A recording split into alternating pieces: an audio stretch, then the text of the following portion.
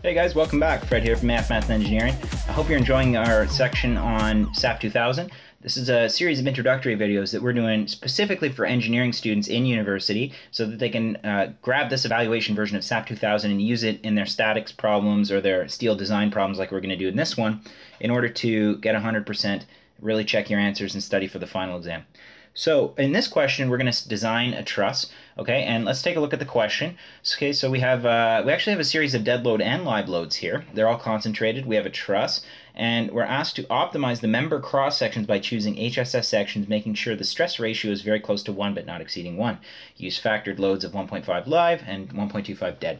Cool. So we're going to go over how to do this in SAP 2000. It's not that hard, but it's actually a very kind of cool and interesting technique. So we're going to start by going to File, New Model. All right, and we're going to go to Grid Only. So for the grid line, we have 13 grid lines. So 1, 2, 3, 4, 5, 6, 7, 8, 9, 10, 11, 12, 13. Okay, we have 2 grid lines in Z and only 1 in Y. For X, we have 1.5 spacing and 1.5 spacing for Z. Okay, and that's going to bring this up. Let's go to the XZ plane. All right, so now this is where this question starts to differ from the other questions that we did. Because in the other questions, what we did is we defined our own properties for this section, because all we cared about really was the cross-sectional area. In this one, we're actually designing it with real sections, hollow square sections. So we're going to need to go ahead and have SAP do it for us. And what that means is we're going to have SAP, based on the loads, select the most efficient cross-sectional area for each member. So how we do that, and let's go ahead and first let's define our materials. So we're not really given any material information in this question. So I'm just going to go ahead and I'm going to add a new material, and I'm just going to add this this ASTM standard steel here. If the steel is indicated, go ahead and use something else. I'm going to press OK, and I'm just going to modify that. Let's call that steel. As you can see here, we do want to include the dead weight of the steel in this question. Okay, so we're going to leave that. Everything else is okay for now. Let's press OK. So now that we have our material defined, now it's time to get SAP to, we're going to tell SAP to select a section for us. And we're going to do that by importing a new property. Okay, so as you can see, this question wants us to use HSS sections. Okay, cool. So we're going to use we're going to go to tube, and this is going to come up.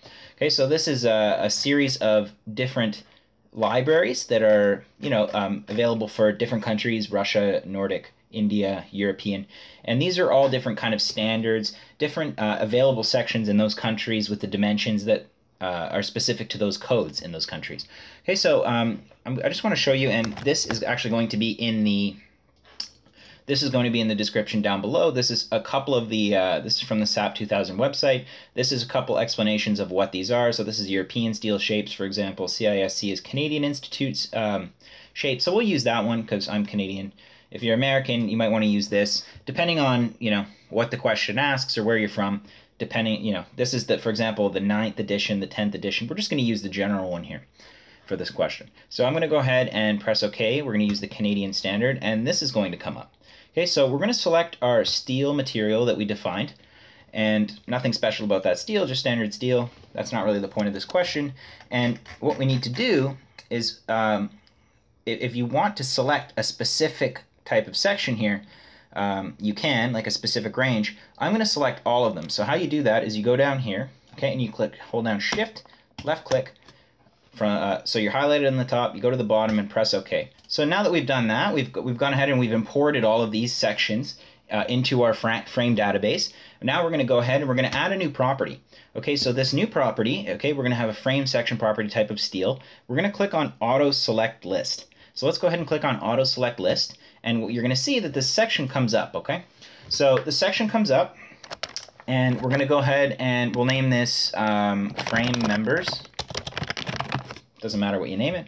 And now, as you can see, all these sections that we imported, these hollow sections, are on the left here.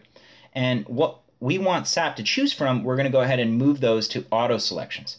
So I'm going to go ahead and click on the top again, and I'm going to import all of these to the auto selection. So what SAP's going to do is it's going to go through all of these sections, okay, and it's going to simply take a look at the loads, and it's going to choose the ones that are closest to 1 for the stress ratio that it can. with it being safe. So now you can select which starting section you want SAP to take a look at. Do you want it to start from the middle or from the bottom? I'm going to go from the smallest possible section. So I'm just going to go and select that one. Depends whatever you want to do. This one wants us to be the most efficient, so I'm going to start from the smallest. And I'm going to push OK there. And now that's done. So let's go ahead and start to draw our truss. So we can go ahead and go to our section, and we're going to go to frame members. And remember, that's the one that we did the auto select. And let's go ahead and start here, and we'll start just drawing that truss of equilateral triangles. Okay.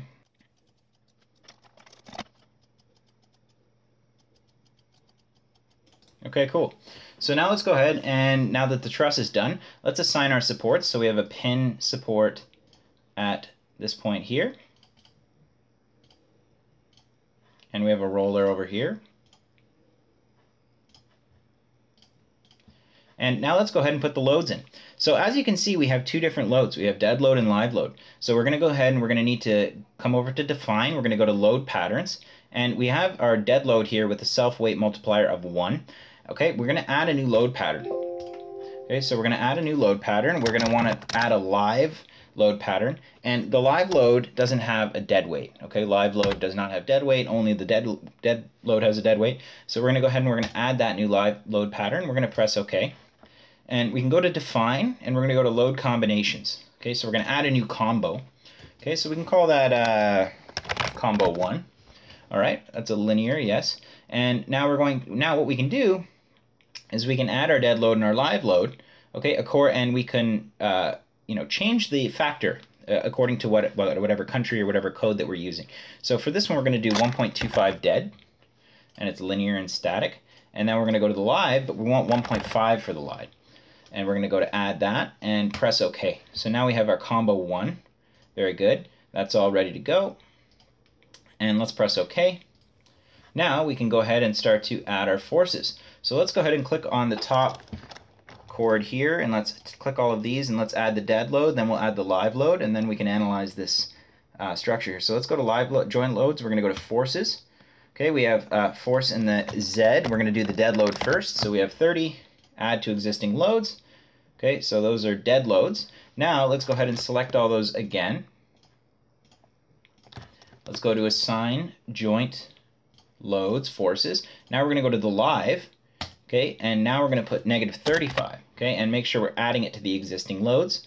And this little arrow here, actually, you can toggle through the different load cases that you have. So as you can see in the top left here, it says live, dead, and we're pretty much ready to go here. So let's go ahead and let's analyze this structure. Let's run the analysis. We're not going to run the modal analysis, but we are going to run both dead and live cases. So we're going to run both dead and live. Let's do dead plus live. Cool, so we've gone ahead, we've loaded it, and now we can go ahead and let's take a look at the truss. So we can take a look at the moment, for example. We have a moment diagram here. Not very much moment, obviously, but there is some. We can take a look at the reactions. But what we're really looking for here is the sections. So what sections did SAP choose, and did we optimize this section or not? So go to the Design tab, go to Steel Frame Design, and you can go to Start Design / Check of Structure. So we're going to go like that, and what it's going to do is it's going to list all of the sections that it decided to choose for us in this member. Okay, so so it's gone ahead and it's actually selected the smallest possible section there for these two middle pieces because they're under the least amount of strain. And as you can see, everything is either orange or yellow, so it's selected the most optimal sections that it could, which is nice. That's exactly what we wanted. We can also take a look, if we go to design, we can take a look at display design info, and we want it to, the ratio colors and the values. And as you can see, all of these values are actually, the stress ratios are all very close to 1. So after they go past 1 and they're in the red, that's considered to be a failing member, and that's not acceptable. So yeah, that's pretty much what SAP has done for us. And we can go over here, and finally we can verify that all members passed and they have passed the stress capacity check. Cool. So yeah, that's pretty much it, guys. That's how you have SAP select from a list of sections, and how you analyze the section, make sure that it's as efficient as it possibly can be. Thanks for watching, guys. If you're enjoying our videos and you're enjoying our channel, please hit the like and subscribe button. I'm Fred from AF Math, and thank you for watching.